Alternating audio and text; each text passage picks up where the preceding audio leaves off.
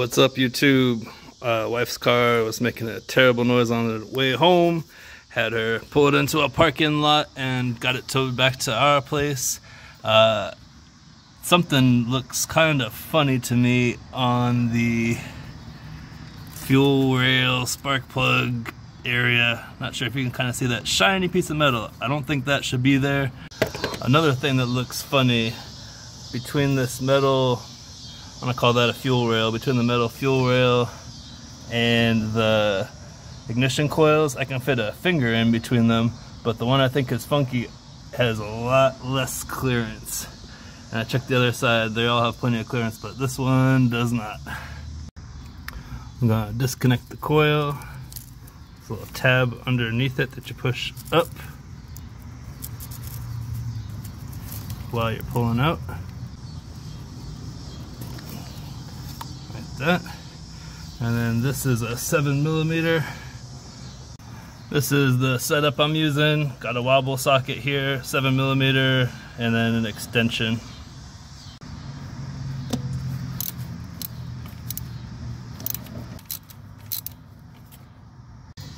Alright, got the bolt out of there. Let's see if we can make any.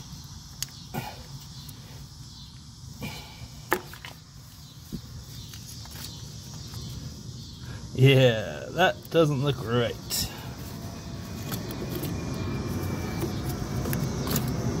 Look at that, chewed up. Alright, there's the spark plug in the hole there.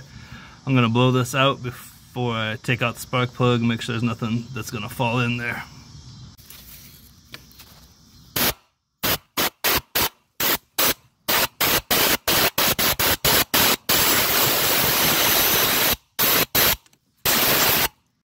So there's still a piece of ignition coil boot floating around in there.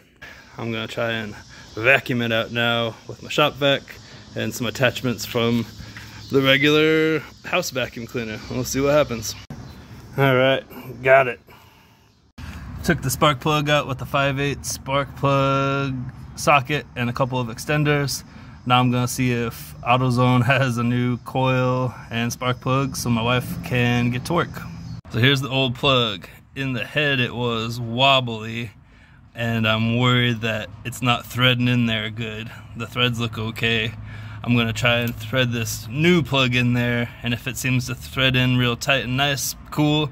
If not, I'm gonna try and probably get one of them kits and chase the threads, and yeah, well, let's hope that doesn't come to that.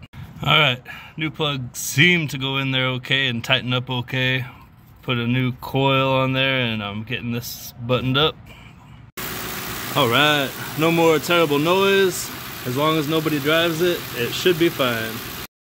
Thanks for watching. Love it if you'd subscribe. Peace.